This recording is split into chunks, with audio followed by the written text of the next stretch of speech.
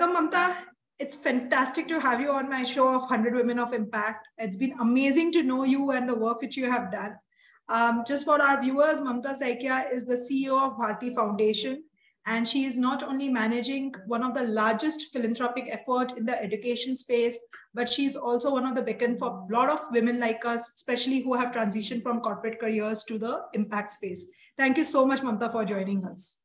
It's really my privilege, Sarika, to be part of your series. And like you were telling me that you're covering women from various, streams, be it actors or writers. So it really is my privilege, Sarika. Thank you so much, Mamta. Thank you so much, Mamta. Mamta, without much ado, I'll just jump into your career journey. And it has always been very fascinating to know what you studied. And there are many young viewers as well. You studied BSc Physics, then you went and did your management. Then you started your career as a consultant and then later on landed up as an impact professional.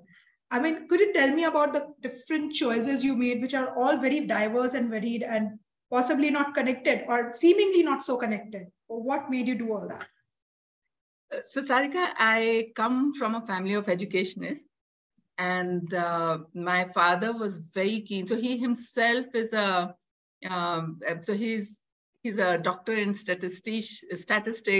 He's got a theorem to his name. So for him and also my mother, education was a key thing, right? And my father was very keen that I should take up science and I should either try for engineering or something like that.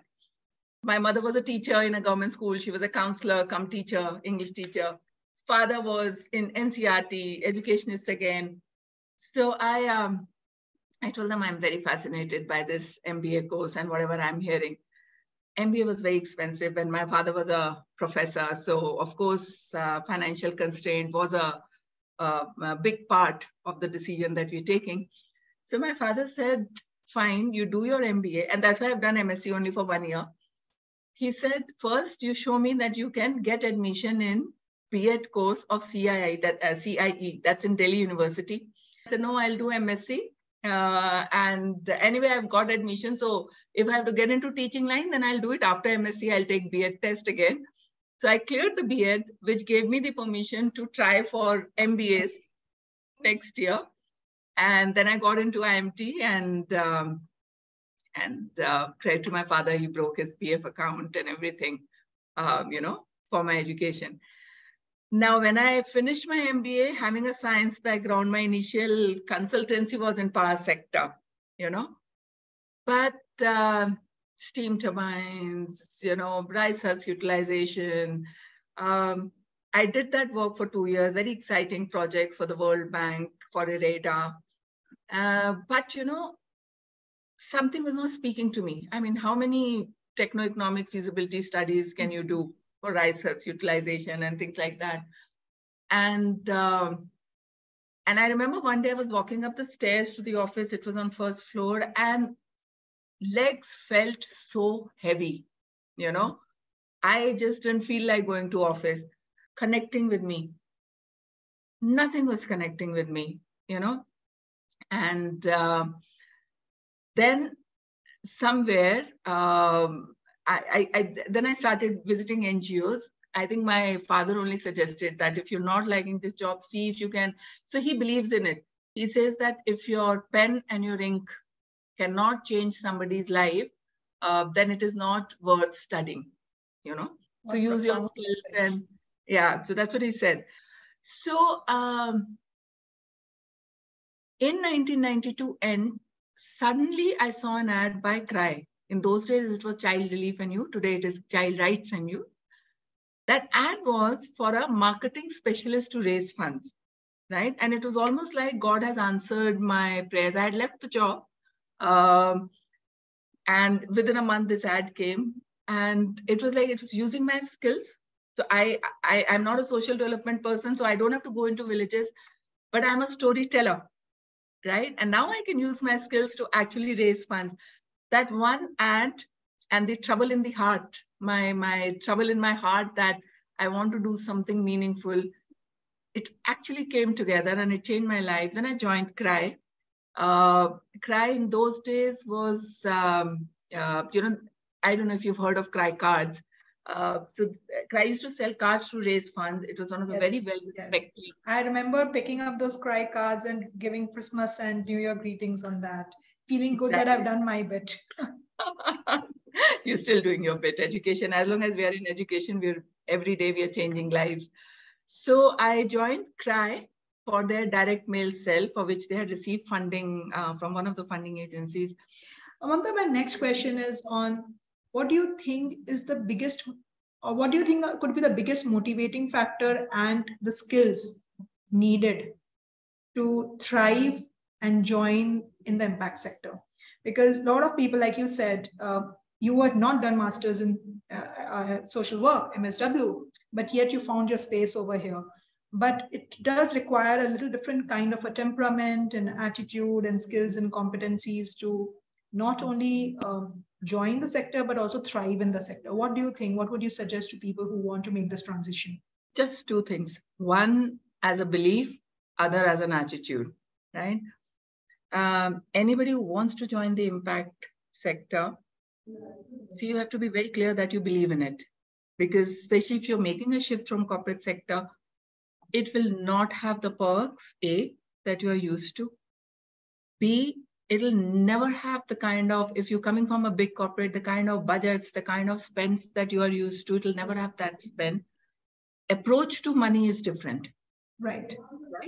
So what that means is, if your belief that I'm here to make sure that my life has a meaning, I'm here to make sure that every step that I take, every word that I write, every decision that I take, every minute that I spend has to have a meaningful impact. If that belief is not very strong, then there will be an everyday struggle in this sector. So first is belief. Be very clear that you will face challenges and you'll have to go on going back inside of you and telling yourself why I'm here. And I'll tell you a story where my husband challenged me after this. The second thing that I'm seeing so badly missing, and it's not true of only impact sector, perhaps it's true of outside also, is that everyday desire to learn. People are not learning. You cannot survive in this sector. So you can't say I'm in education and I know things about education. There is such an intersectionality to everything, to a human being, right? Your health impacts your education. Your father's economic status impacts your education, right? So if you're not, and I'm saying not even that, how many of development sector people have tried out ChatGPT? They won't have tried out ChatGPT, right? Are we keeping up with technology? Are we figuring out?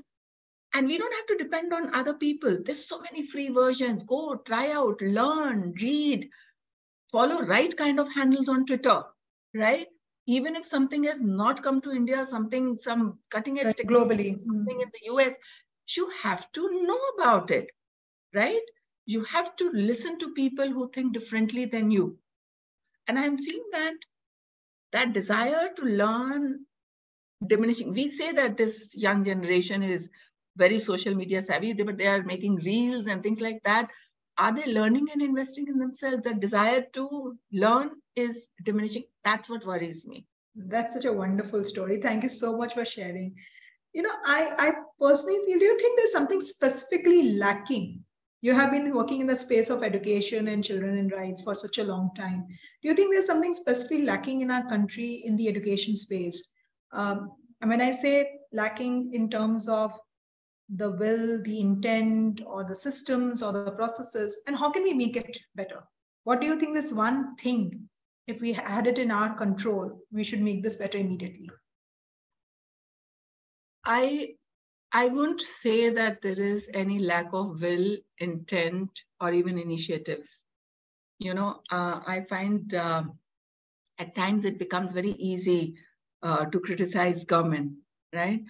But not only that, I've seen my father working, being part of NCRT and stuff, and I've seen, and he was part of the data unit and all the education census and things like that. And I've seen the commitment, the intelligence, Thanks to him, I got exposed to a lot of work that was, to meet his colleagues, to hear drawing room conversations of things that are being planned. And even now in my work, I met exceptional bureaucrats, very committed people, right? And there are a lot of innovations that are also happening. And there are some very good innovations that can be very easily scaled up. Correct? I just believe that, and that is something, being part of Bharti Foundation, I'm telling you. So you can say I'm the lead administrator for Bharti Foundation schools, right? Here is an HR department that comes with its own processes of, this is how we will interview, this is how a test would happen where potential teachers will give tests, and there'll be a demo, then there'll be this. For demo, we want trainers to come in, we want operations people to come in. So HR has its own set of processes. Material supply people have their own set of processes. Finance has its own set of processes. Our training and curriculum unit has its own set of processes. Program operations has its own set of processes. At the end, it is the school head teacher and teachers. They have to make it work. All processes are falling onto their head, right? This learning came to me after having run Satya Bharti schools for 7-8 years. You see, initially your processes are being cooked up slowly. We had almost 100 set of mini, micro, medium, large processes.